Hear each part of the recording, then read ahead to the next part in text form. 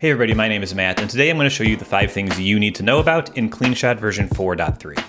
So I've got my workspace here, and I'm going to take a screenshot of the window, and I need to share this with someone, and I need to mark it up a little bit as well. So I'm just going to use the quick access overlay to bring up the annotation tools, and I can do arrows, I can, put boxes around things, right? Like all the normal stuff you'd expect in CleanShot.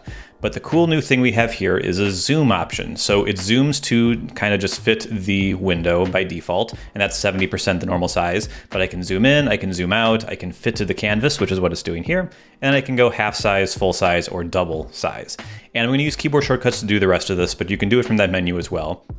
But if I wanted to do some detailed masking out of some of these names down here, instead of having to be really precise with my mouse, I can now hit Command plus a couple times, and then I can use my mouse or my trackpad to scroll around the image, and I can also hold the spacebar down to just kind of drag around exactly where I want. So now I can go ahead and mask out just the things I want perfectly without getting anything else. So when I'm done, hit Command 1 to go full size and make sure everything still looks good. And then I can just say I'm done when I'm done. So zoom was the #1 feature request for CleanShot, and it's really exciting to have it in this update.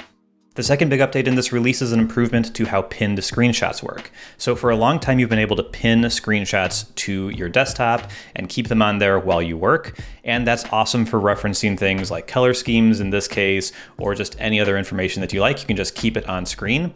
But one of the challenges you might have run into is if you have it pinned up here, for example, you can't access these window controls. You have to move it down and then do whatever you want to do.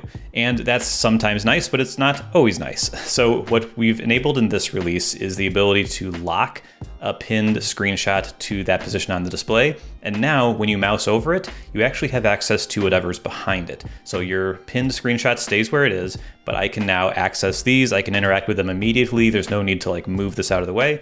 It just works, and that's really, really cool. You can unlock it whenever you want, and it goes back to the original behavior.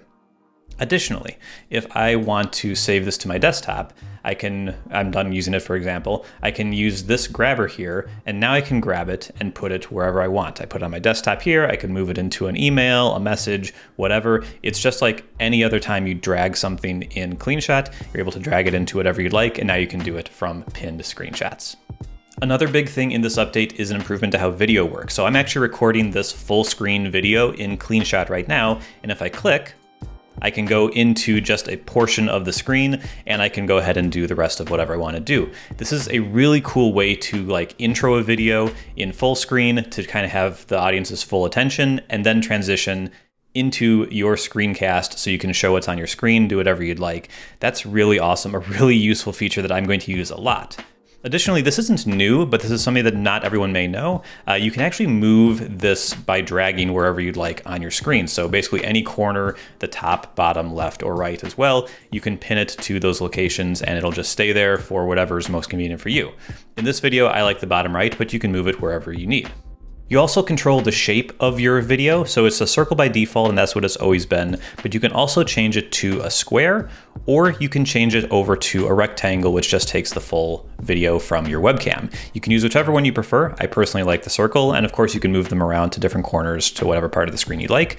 And you can also flip the camera, so if your camera is flipped the wrong direction for whatever reason, you can now fix that in CleanShot. For the next update, we have to go to CleanShot's preferences. So if you go to the Cloud tab from the preferences, you're going to see this upload option to ask for a name and show advanced options. So we're going to check this and I'll show you what you can do. So I'm just going to take a screenshot of my dock. Right, so nothing special, but when I go ahead and upload this to the cloud, it's going to prompt me to change the name. I can add some tags if I'd like. That's available to everyone with a CleanShot Cloud account. And if you're a pro user, you can also set a password and tell the file to self-destruct after 1, 7, 14, up to 365 days. So I'll say self-destruct after 1 day, and I'll set the password to something very secure, test1234, and I can hit the eye icon there to just make sure that I didn't have any typos in it. Looks good, so let me go ahead and upload. It's going to upload to the cloud. There we go. My link's copied to my clipboard, and to show how it works if I'm not myself and logged in, I'll just have a private window open here in Safari.